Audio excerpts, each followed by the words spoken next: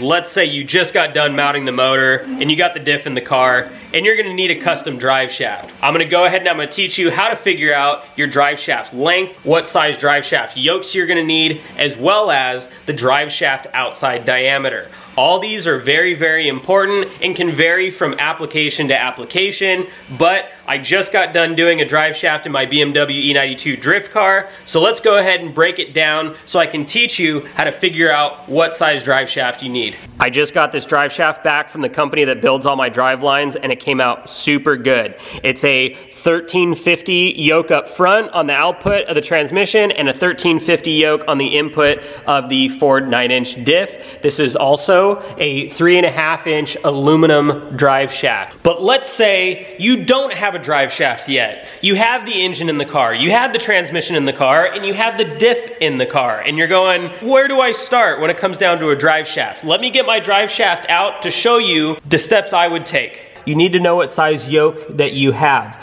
But yoke sizes, if you don't have the yoke yet, be sure to get a yoke size that's going to be able to handle the amount of horsepower and torque that your vehicle will have, which we'll get into that very, very soon. And then, here's the back of your transmission. Obviously, you have the output shaft, the spline shaft that comes out of your trans, which if you're going to get a custom one, you're going to have to know the spline count and size for all that for the yoke to fit in there. And I would suggest that you match whatever yoke size is at your diff, match what's on the transmission. So you're gonna need an output transmission yoke, like what you see here, because when the guys that build your drive shaft are gonna need this piece, because they're gonna assemble it like so. What if you guys are wondering, hey, what size yoke do I need? Let's go onto the whiteboard and I'll explain it right now. There's all different types of yoke sizes, guys. There's 13, 10, 13, 30, and 13, 50, and then there's among other sizes that I haven't labeled here. These are typically your standard size that you may find in kind of OEM stuff, but then also I think there's even OEM stuff as far as 1350 as well. This is what I'm using in the BMW E92. Now the reason I'm using a 1350 in the BMW E92 is because of we make 608 horsepower to the wheels and 550 of torque. Also, keep in mind it's a drift car, meaning that this drive line for a drift car is going to be doing 90 plus miles an hour and then hitting the handbrake and then abruptly stopping and then clutch kicking, bringing the throttle back up to 90 plus wheel speed. These yokes have to be pretty stout. So far, the 1350 is a good rule of thumb that, let's just say, if you have at least 600 plus horsepower. So I would not recommend a 1330 or a 1310 for anything less than 600 horsepower. Me personally, I would even go as far as to say of 500 would be the cutoff. So let's just say if you make any more than 500 horsepower, you're gonna have to go into the 1350 style yoke. Let's just say you make 500 horsepower, 550 horsepower, 600 horsepower, even 1,000 horsepower. Okay, cool. That just tells us you gotta use a 1350 output yoke on the trans and a 1350 input yoke on the differential. So then you hop on whatever website, you buy a 1350 output yoke for your transmission. It ships to your house and you're like, now what do I do? Well, let me show you. I don't have a spare 1350 yoke laying around, so please pretend that the drive shaft is not here. Let's just say you have your yoke. So now we need to establish what length of drive shaft is gonna take us from the transmission to the diff.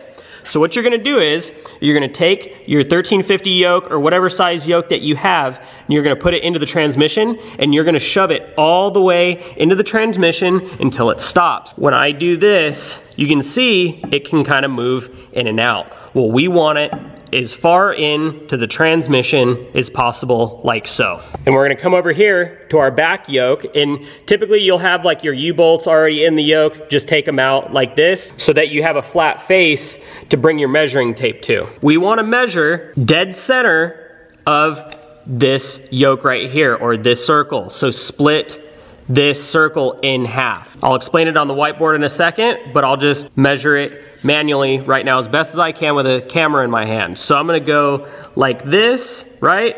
Sorry guys, I'm doing this with a camera in my hand. You bring the measuring tape over, and then you also measure to the face of the yoke right here. Like say, this would be 44.5. Now to make this visually easy to understand, I'll draw it on the whiteboard. All right, so here it is.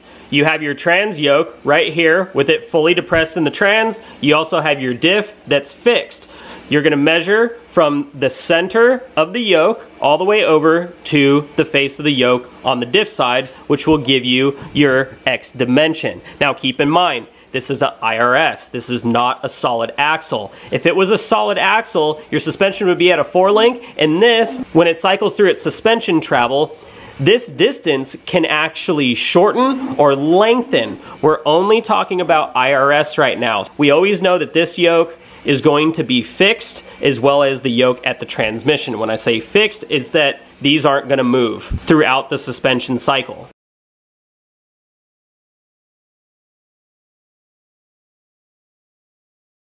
So now we got our yoke sizes, our drive shaft length. Now we need to know what material we want to build our drive shaft out of. There's steel, there's aluminum, there's carbon fiber. It kind of comes down to money and weight savings. Obviously, the steel route is going to be the cheapest. Or you could actually go the aluminum route, which is more expensive than steel, takes a lot of weight off the drive line, and it's not as light as carbon fiber, but it's not breaking the bank.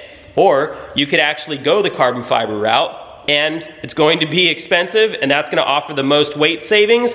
But I think when it comes down to a drift car, I wouldn't really advise using a carbon fiber drive shaft. That's just me personally. So I chose to go with an aluminum drive shaft. I've beat the heck out of this drive shaft even before the adjustments, and it's done the job just fine. So we got drive shaft yoke size, drive shaft length, and a couple of materials that you can make your drive shaft out of. But that doesn't mean you can go running to your drive shaft maker guy and say, hey, drive shaft maker guy, make me a drive shaft. Because you need to know one more thing. And that one more thing is, you need to know your drive shaft RPM. And why you need to know your drive shaft RPM is because that's what's gonna dictate your drive shaft outside diameter. All right, to figure out your drive shaft RPM, we're gonna have to know your tire outside diameter, your gear ratio at the diff, and the planned vehicle speed you plan to travel at. All these in a certain equation will give you your drive shaft RPM. I don't know the equation by heart because I cheat and I use an online calculator. Spicer Parts right here has a really good calculator that I use. So go ahead and head to their website and you can go ahead and you can make this calculation to know your drive shaft RPM. As you can see here, obviously we have a couple of different drive shaft sizes. These might be accurate, might not, but I wanted to give you a couple of numbers so that you can see. A smaller drive shaft will obviously have a lower drive shaft RPM max rate than say like your 4-inch. Your 2-inch can only do say 5,000 RPM, your 3-inch can only do 8,000 RPM, and your 4-inch can only do 12,000 RPM. Those would be the max drive shaft RPMs that you can put these drive shafts to before they want to start coming apart. Now don't take my word for it on these numbers. These numbers, I am just guessing, I'm just throwing these out there. I am not specifically for a fact saying 2-inch can handle this specific RPM, 3-inch can handle this specific RPM or this. I'm just using these numbers just to give you an idea. Another thing that will dictate the drive shaft outside diameter is the drive shaft length. What's going to happen is if you have a short drive shaft, you can actually get away with using a smaller diameter drive shaft. So let's say you're going to be spinning your drive shaft at 8,000 RPMs, but your drive shaft is only, let's just say, 24 inches long. You could get away with maybe running kind of like in between right here, like maybe a 2.5-inch outside diameter drive shaft, or vice versa. Let's say you're going to be planning on spinning it at 12,000 RPM, but your drive shaft is, instead of 44 inches like mine, it's only 20 inches. You could probably get away with a 3-inch drive shaft. And the opposite applies. If you have a longer drive shaft, you're actually going to have to go bigger. So let's let's say you're gonna be spinning it at 8,000 RPMs, but yet your drive shaft is gonna be longer, say a 56-inch longer drive shaft. You may have to upgrade your drive shaft from a 3-inch to, say, an in-between, like a 3.5. Don't take any of those numbers like for a fact. Those were just numbers that I'm throwing out there on the whiteboard. They are probably not actual and factual. Consult a professional driveline specialist when it comes down to these kinds of numbers and kinds of things. Don't be afraid to ask me either. I'll gladly point you in a direction, or if you're way off or you're close, I can tell you at least that, but I'm by no means a driveline professional. Even when it came down to building this drive shaft for this car, I still consulted the professional who built this drive shaft. But I wanted to take the time and make this video so that it can at least point you guys in the right direction, know yoke sizes, how to get drive shaft length, know the different materials drive shafts are even made out of, and then, most importantly, knowing the drive shaft outside diameter, and then knowing that the guy that's gonna build your driveline, he's gonna be asking all these questions. So this is just a prep to get you prepared so that when you go to that driveline guy, he doesn't look at you like this. Because when it came down to the first time of me ever building a drive shaft or going to a drive shaft shop, that's the exact face they gave me. Just wanna help you guys out. Like, subscribe, I'll be making more videos. On to the next.